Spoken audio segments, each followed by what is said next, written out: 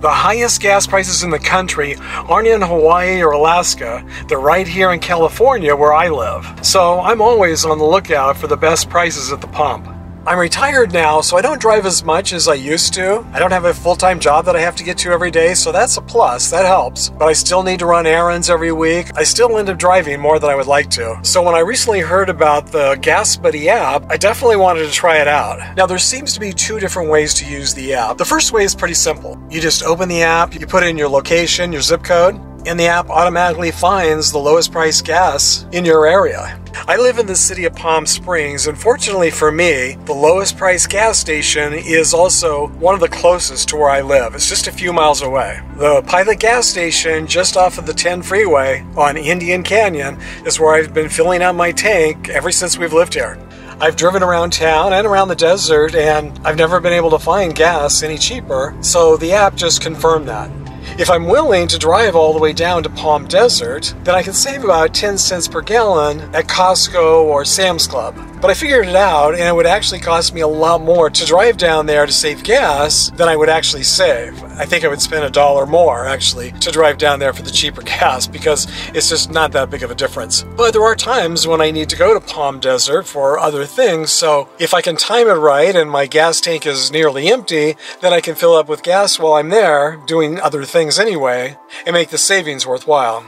So finding the lowest price gas stations in your area makes the app super helpful. This way I can actually check ahead of time, and a new gas station opened up even closer to our home. It's about half the distance that I drive to get to Pilot, and last week I filled up and the price was the exact same price as Pilot, so there was no need to drive all the way to Pilot to get the cheaper gas. So in that way, the app can really be helpful. And for any traveling I might do in the future, I will definitely open up the app and look where I'm not familiar with the price of gas or where the gas stations are located. I can easily then locate the lowest price gas station near me. So that's super helpful, and I highly recommend it to all of you.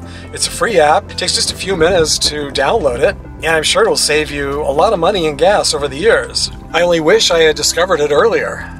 Now, the second way you can save money using GasBuddy is to use their card. It's not actually a credit card, it's more like a debit card. Apparently you connect it to your bank account, so the funds come out of your bank account and go into the GasBuddy card, and then when you're at the gas station, instead of your credit card or your debit card, you insert your GasBuddy card. They send you an email telling you what your savings are, and they vary dramatically depending on the gas station, depending on all kinds of other things, and there's only a certain percentage, and that varies depending on usage and depending on quite a few other variables, which again seems overly complicated to me. You can also pay for the premium card, and I believe it's a monthly subscription, and that gives you higher savings, and I guess if you do a lot of driving or are able to take advantage of some of the higher discounts that are offered, then maybe that makes sense for you. But as I say, I'm retired, I drive as little as possible, and I really don't drive that much anymore each month, so I typically now only fill up my tank maybe once a month, sometimes twice a month. But again, from what I read, GasBuddy is accepted at most gas stations, or at an awful lot of gas stations around the country, but apparently it's not accepted at Costco or Walmart or Sam's Club gas stations or Arco, some of the more discounted gas prices. So if you're able to go to one of those gas stations, you might actually save a lot more than if you went to another gas station and used the card and took advantage of their discounts. For me, right now, it makes more sense just to use my cashback card that I receive from AARP, which gives me 3% cash back on my gas purchases. I typically can get back $1 or more when I fill up my tank. I have a pretty small tank. If I had a larger tank, I'd probably get back a couple of dollars.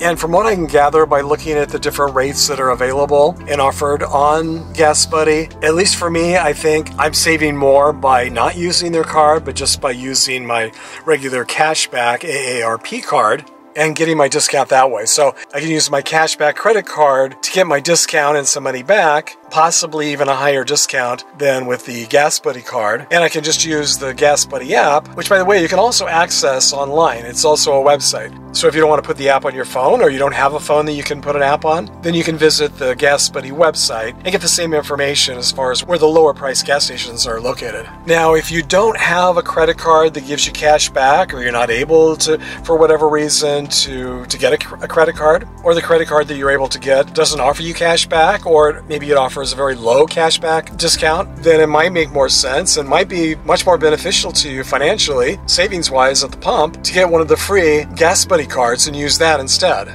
So I really think that GasBuddy app can be used in a lot of different ways by a lot of different people, and there are a lot of different variables. So you have to investigate for yourself and just see what works best for you. It does seem overly complicated, and maybe they'll simplify it in the future. I believe their card is relatively new, maybe just in the last year. They started offering that. Before that, I think it was just an app to help you find the gas stations offering the best prices. That makes the app absolutely fantastic, especially if you're out traveling. You might be like me and you might already know the gas stations with the best prices. But when you're traveling, you usually have no clue where you're going to be able to get the best deals. So how many of you already use this app? Have you had success? Do you use it with their card, or do you just use it with your own credit card, or do you just use it just to find the lowest price gas stations? Share with us if you've been able to figure out a way to save even more using this app. Definitely share that with all of us as well. It'd be nice to know if you've figured out some hacks that can save even more money using this app. I've heard there are other gas apps out there, but from everything I've heard so far, GasBuddy seems to be the best. What do you think? Which is your favorite? Is GasBuddy your favorite, or do you prefer one of the other apps that help you save money at the pump? I'd love to know what you think. And if you found today's video helpful, you might also like this one. Until next time, remember, the best things in life are free, or you can at least usually find them on the cheap.